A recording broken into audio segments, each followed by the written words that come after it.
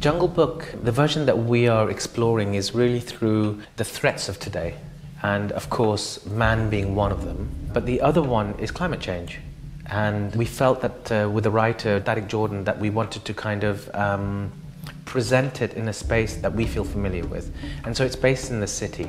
And it's really about following Mowgli's journey as a displaced migrant who then comes across many animals who are characters in themselves.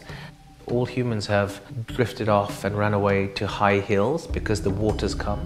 The whole narrative takes place in the context of humans being terrified of climate and water, basically, and this one individual befriends these animals.